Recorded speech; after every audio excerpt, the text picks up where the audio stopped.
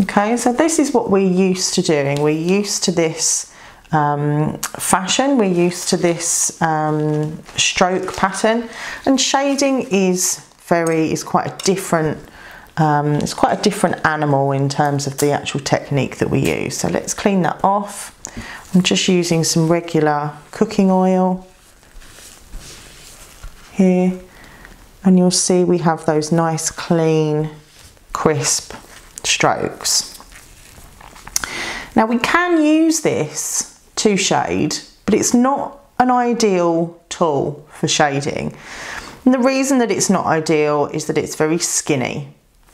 So I'm going to pop that aside, and I'm going to show you the standard shading technique. I'm going to show you that with the 21 round shader.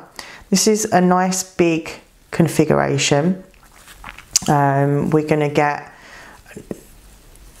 quite a lot of resistance from the skin with this one, so we know that we're not going to be kind of poking holes in the skin by accident, and it gives good coverage as well for shading work. So once our tool is in, and you'll see how easy that was for me to switch from a standard blade into this circular style with these hand tools. They're brilliant, I love them. So again, we're looking at having a small amount of pigment, and we are pushing and tapping into the skin. It's almost like a tap and a flick. I'll wipe away so that you can see.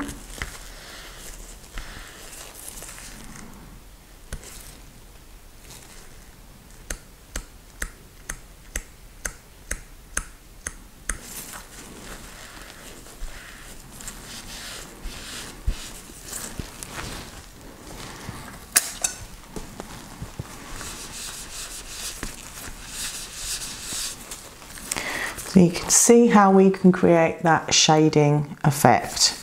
So let's look at that again. We are pushing into the skin gently, and we're using a flicking motion. So we're kind of doing this push and flick, push and flick, push and flick.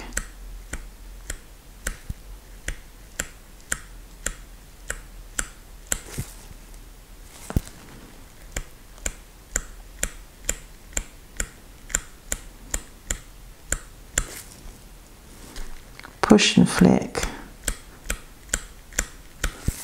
And you'll see that I'm flicking because we've got these little bits of pigment which are kind of flicking up and around as I work. And so you'll see here again this shading that we've created using our manual tool. So this is the kind of speed that we would work in the skin. We would work much quicker. Pushing and flicking.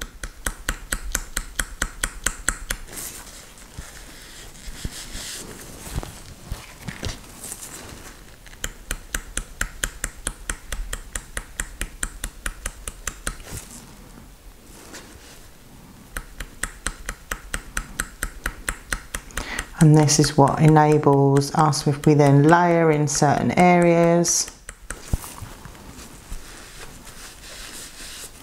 we can